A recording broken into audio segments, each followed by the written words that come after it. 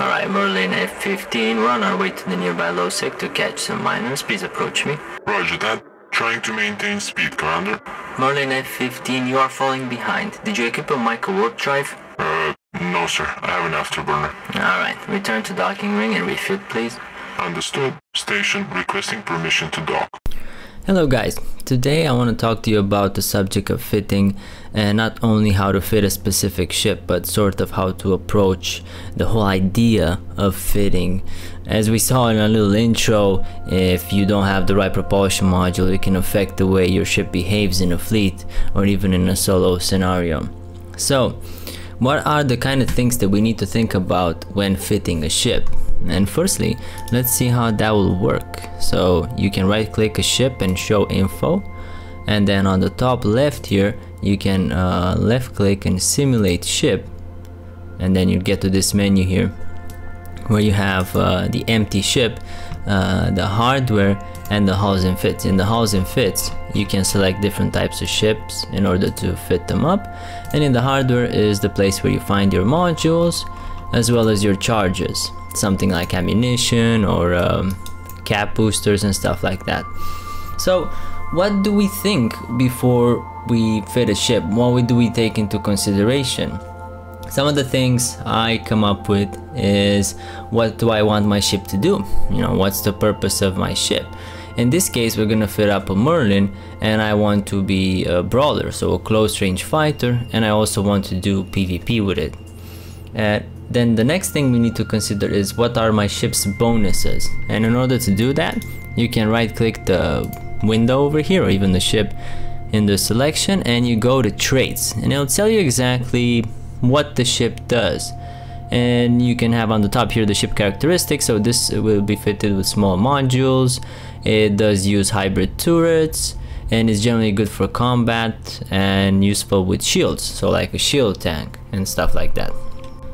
Then for the ship's bonuses itself, we can see that they scale up per level. So level 1 will give you 5% to small hybrid turrets and 4% to all shield resistances, and the more you level up to level 5, you multiply that. So this ship is good with the hybrid turrets, the small ones, which deal a fairly high amount of damage, and has a bonus to shield resistances, basically making its shield tank a lot stronger. So we gotta take that into account when we fit the ship. The other thing you need to consider when fitting a ship, and that can come maybe on the later stages when you actually see what you put on the ship, is what will be some of the weaknesses and maybe what are some of the strengths of your ship. I can tell you from experience that one of the weaknesses of the Merlin would be to nude it out, as the hybrid turrets do use capacitor to run, so that can be problematic, and as well as the fact that they would have kind of a close range. You got to be really close with the blasters, let's say, so that's one of the weaknesses. And since this is a frigate, it is also a bit weaker in general, benefiting more from the fact that it's small and fast. It will mitigate damage with its speed, and is able to get in and out of hostile territory a bit easier due to its faster warp speed, a thing we can see over here on the right, calculated in the align time. So the faster your align time, the faster you are in getting in warp, and it can save you from potential gate camps or even warping out of a belt if someone warps to you to, let's say, start a combat you don't want. So let's get down into the fitting of this Merlin. And one of the questions I get asked a lot is, how do I fit my ship? And usually newer players don't have an idea of what to put on their ships. They would like a quick tip or a trick or something like that, and that's very hard to provide because fitting ships is pretty complicated. If you look in the module section, you have so many options that you can put on your ship. If we go to electronic warfare, we have a lot of categories, a lot of different modules that can fit on even a frigate or a cruiser. You know, different kinds of armor tanks and whatnot, 2 types of propulsion. But even as propulsion goes, you have different sizes, you have different names to them, you have Tech 2, so it can be very discouraging for a new player to figure out what do they put on their ship and what works, and I'm going to try to elaborate a bit on that in this video. So let's start smallest first. I want to show you one difference that really helps you fit your ships. So firstly, we looked earlier at what kind of guns this ship uses. So that's small hybrid turrets. You can find that in the traits. So we're going to navigate to the hybrid turrets, small. And in this case, we're going to be using blasters. And here's where I want to show you a little trick, let's say, or a tip about guns. And this applies to guns only. Missiles have sort of a different arrangement to them. But if we take a look here, you have three types. So it's electron, ion, and neutron blasters in this case. And they all correspond to a little difference in how they perform. If we open up the electron, we can see that it uses 8 teraflops of CPU and 4 megawatts of power grid. Now if we open up the ion, we would see that that went up a bit. And then if you go to neutron, it's even higher. Now what does this mean? The electron is the cheapest to fit type weapon, but the lowest damage and the lowest range. Let's fit one up right there. And the ion is sort of a middle ground, and the neutron is the higher end of this kind of weapons. So they will actually use a different amount of CPU and power grid, and they'll give you different performances. And let's load it up with faction ammo. In this case, for small blasters, it's recommended to use Caldari Navy Antimatter small, and we can double click and it loads into each gun. And let's see a bit of the difference. So the first one, it gives us pretty good tracking. It gives us 29.3 DPS, and take into account that this is with my skills, you're gonna have a difference here when you're gonna try this. The ion gives us a bit better range and a bit better DPS, so from 29 to 31.4, and the neutron gives us the best range, the best DPS, but it lowers in tracking. If you notice the trend here, if I'm going from the small weapon, which is the electron, the ion lowers a bit the tracking but gets higher damage and higher range, and the neutron is the highest in that regard.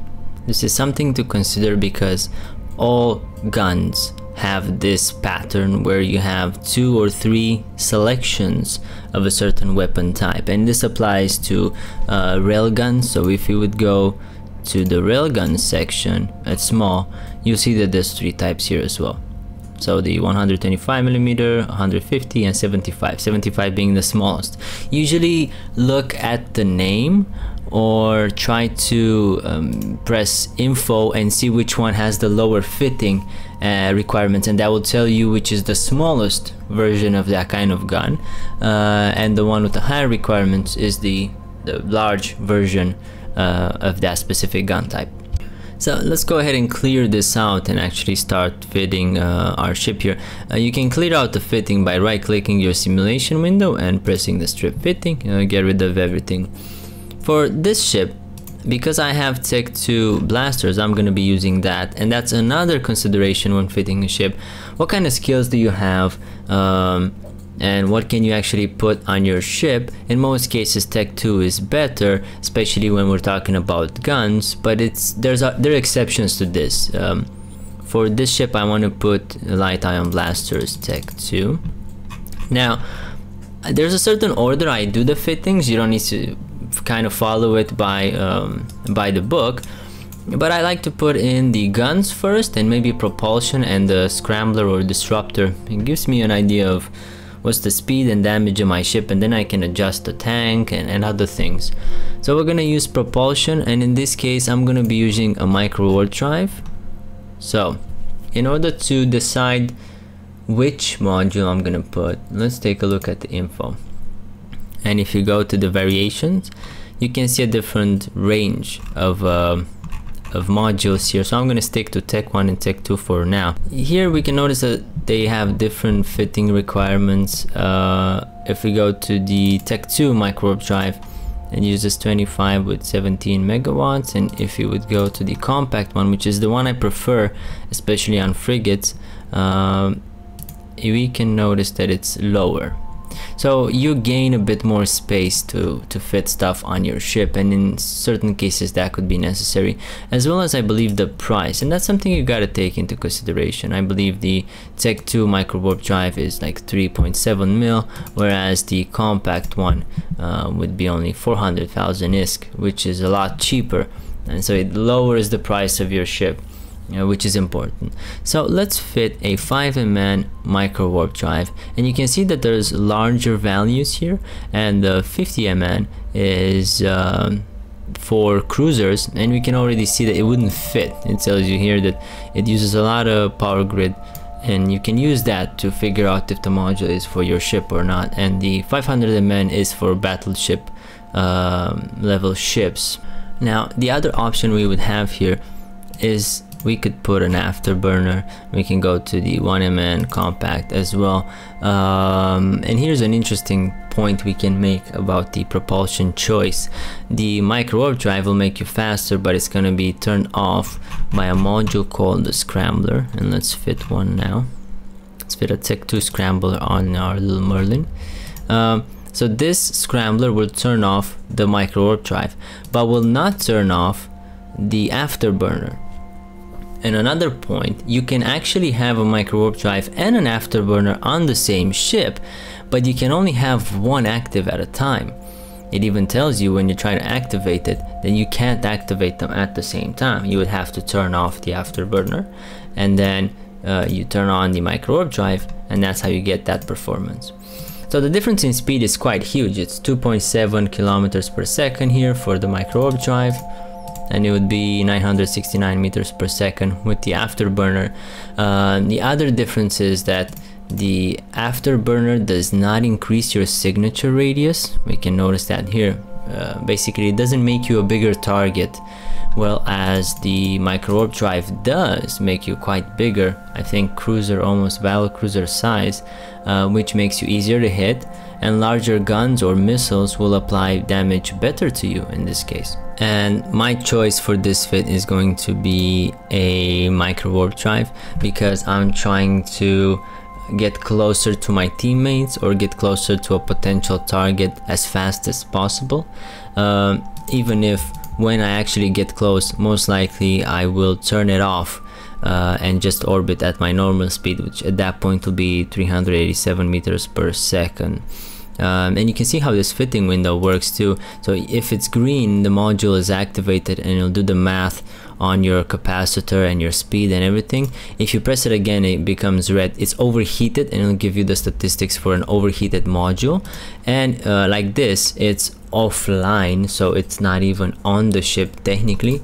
And when it's gray, it's just turned off. So it'll do the math on what it does when it's on your ship, but it's gonna be turned off in this case. So far we put the propulsion, we put a scrambler, which in PvP will help us hold the enemy down and prevent them from warping, and we're missing tank and a bunch of other modules, so let's get down to that.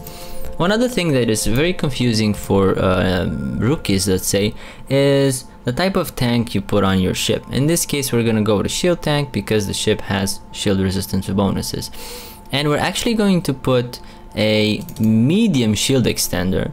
Even though this is a small ship, medium shield extenders fit on it. We'll see in a second how, because right now it shows us that it doesn't fit. And let's say we would be in a cruiser, we could put a large shield extender. This is one of the exceptions where the name can be a bit confusing and you put a medium module on a small ship. Now that wouldn't work with guns, for example, but it does work with the tank. And another module we need here is going to be a web. We're going to use the compact version. As we discussed previously, I generally use the compact version for certain Tech 1 modules. They're easier to fit. And the web will slow down our target, which actually allows us to get in the range of our blasters, which right now we can't see the actual range, but let's put ammunition in it, and we can see that our effective range would be 3.2 kilometers with faction ammo. But if you put the specialized Tech 2 ammo, in this case, let me put it in here, it would be the Void. It's actually closer but with a lot higher damage. It will get up to 157 DPS. So we basically hug the target with this ship, but the advantage is that it does a lot of damage for a frigate. Another module I really like to put on PvP ships, let's find it over here, is a damage control. And we put the damage control tech 2, which is fairly easy to skill into, and it'll give us more shield resistances, armor, and hull. Now hull resistance is very important, especially in PvP, because it gives you a bit of extra buffer here in the hull, and that could actually decide the fight. You know, in many cases you end up in structure, as we call it, or hull, and that can you know, that can provide you the win. Now we're at the stage of sort of problem solving the rest of the fit, and we don't have enough power grid, and there's a really nice module for that called you can find it under engineering, auxiliary power control, and it'll give you, and let's look at it, it'll give you a flat 10 megawatt bonus. Now on a cruiser, 10 megawatts is not that much. You would be better off putting something like a reactor control unit that gives you a percentage bonus to your power grid. In that case it's 15%. But for frigates, 15% out of 63, I don't think it's that. So putting a flat 10%, 10 megawatts is way better. And that actually fixes our problem here. We're actually left off with a bit of power grid. So our fit is almost complete. We're almost there. What we can do to make this even better, because one of our strengths is the higher DPS at the cost of the range. Blasters with Tech 2 ammo, Tech 2 blasters, Tech 2 ammo deal a lot of damage, so we can try to increase that, and we can try to put a damage increase here, Tech 2, and we can see that it got up to 193 DPS, which is fairly high for this kind of ship. So this kind of completes our fit here in terms of the modules, and of course the medium extender, the medium shield extender, gives us our tank, which is in the form of more shield HP with decent resistances, but maybe we can even help them out a bit. And last stage would be to actually put in the cargo hold, the ammunition, or whatever else we need for the ship. Always remember to do that. You never want to undock with no ammo in your cargo hold or something like that. Onto the topic of rigs. So this ship, being a frigate, will use small rigs, and you know, I could put rigs for speed, and I could put, you know, rigs for more damage, maybe. Sure, that can work. But one thing that's important in PvP is to have, when possible, well-rounded resistances on your tank. We're not going to focus on filling up holes, as we call it here, like we have an explosive hole in our hull, in our armor, sorry. We're not really focusing on fitting this up, filling this up. We're focusing on making our shields better. So we can put anti-EM, which will raise our EM resistance here. We can put an anti-thermal, which will make it overall decent. So it's above 50% for all resistances, while some actually have higher resistances. So we can be good on that. Now I could put another anti-EM, let's say, and that's gonna make my EM resistance bigger. In certain cases, that's a good idea if you know you're gonna be fighting EM ships. But the purpose with this ship would probably be to engage other frigates, or even a mining ship, or a small target like that. And I don't have the guarantee that they're gonna be shooting EM. So what would be a better rig here that is gonna benefit me in every case, right? Not just in case I find an EM ship, in case I find, you know, like a Tristan or something else, like an Atron with blasters. So I could put a defense field extender, which makes my shield even bigger, giving me overall more tank. So it helps me versus EM because I do have a bit more tank, but it helps me versus everything else as well. So I think that's a better rig to put in this case. But no fit would be complete without the actual ammunition needed to use your guns. So in this case, we're gonna be putting the Tech 2 ammunition, and we're already loaded with Void, so we're gonna put a bit here. They're not super expensive, so we can put a bit more, like 3,000, let's say. And if we simulate the null, it gives us a better range. Let's say the target is just outside our range or is trying to scram kite us, basically sit at the edge of your scrambler and using a web to get away from your blaster range. You can load this ammunition to get up to 5.7 kilometers range with lower DPS, of course. So we do need to put a bit of this here, let's say 3000 as well. And one other thing you can do is put the faction ammo, the antimatter charges S, which if we put it up here, it's not gonna give us a whole lot more range, but I think it's slightly better tracking. We're gonna test that. But this is a bit more pricey than the null and the void, so we're only gonna put like 1500 on the ship. So let's compare this with void. So it's 483 tracking with 362. So the antimatter charge is gonna have better tracking. So if you have something like a slasher or an Atron afterburner fit, it's gonna be moving very fast at close range to you. You might not be able to hit it with the void. You load up the antimatter charge S and you're gonna have better tracking with that. And one other thing you can fit on your ship is the nanite paste. For a frigate, something between 20 to 40 is good. Let's put 30. And what this nanite paste will allow you to do is when you overheat the module and you're gonna get some heat damage in combat, you can right click your module in space and you're gonna have a repair button with a little number attached to it telling you how many nanite paste charges it will use to actually repair the module. And this will be our complete fit right now. It is going to be a brawling blaster Merlin in this case. Now this brawling Merlin will be useful for a solo ship as well as a fleet ship. I actually use this for small Merlin fleets that are actually pretty effective against other frigates. And let's get over some of the strengths and weaknesses. One of the strengths is that it has really good DPS, and it's fairly fast. I mean, with the micro drive, not the fastest, but goes pretty fast. Not cap stable with the micro drive, but if you turn it off, it is actually cap stable. And one of the weaknesses would be, let's say, neuting. If you get neuted, your scrambler turns off, your web turns off, and as well as your guns. I mean, your guns do need capacitor, even if a small quantity of it, but it needs capacitor to run. So if you have none, you can't actually shoot your target. So this is a very affordable ship for let's say a rookie or that's wanting to get into PvP. I actually have a version here that has T1 guns, so we can actually save this.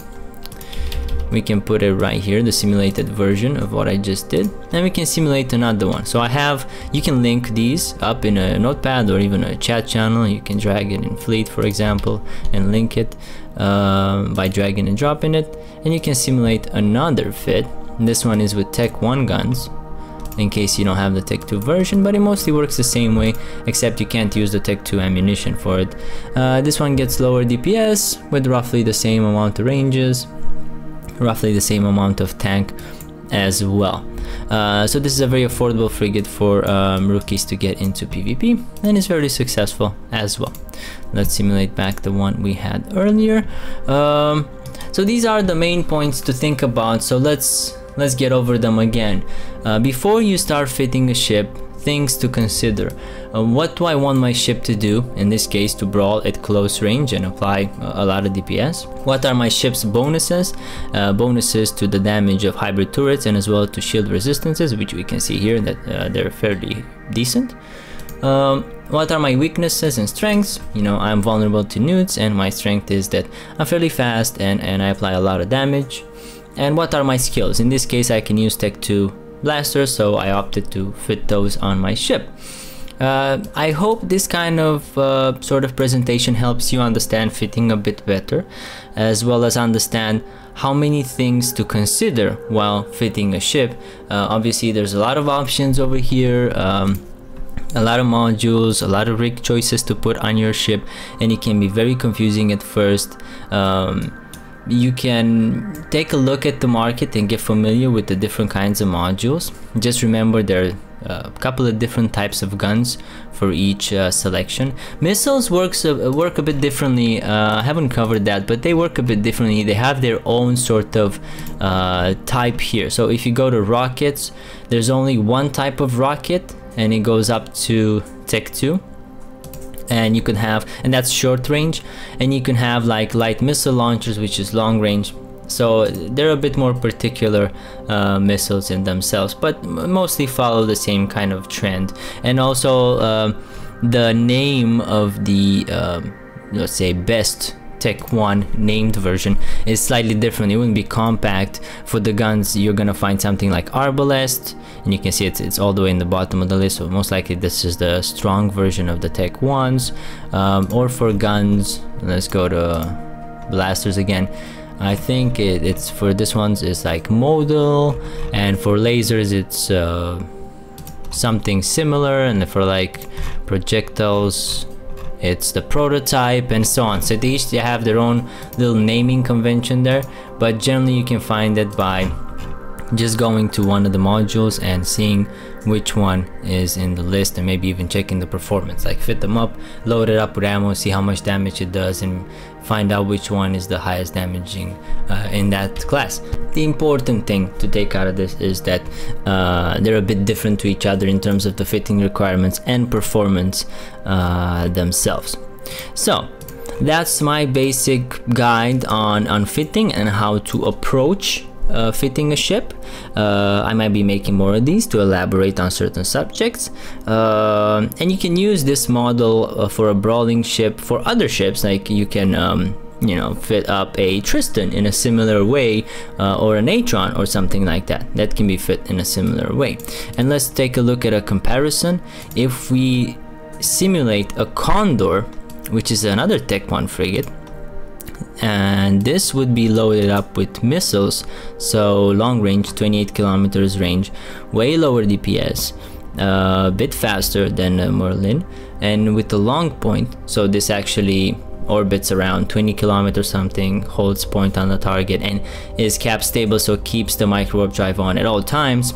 And the low slots are for speed, and the medium slots with a couple of small shield extenders, because that's what they would fit here in order to make this work, and a rig for speed, anti-EM and anti-thermal. So the resistances are lower than the Merlin, but it's faster and stays out of range. Most likely this Condor could potentially kill the previous Merlin we showed because of its kiting capability.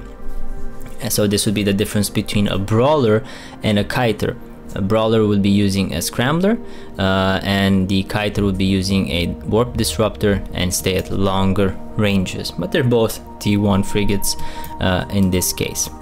I hope this helps, and if you like my content, please like and subscribe, and I'll see you in the next video. Till then, fly safe.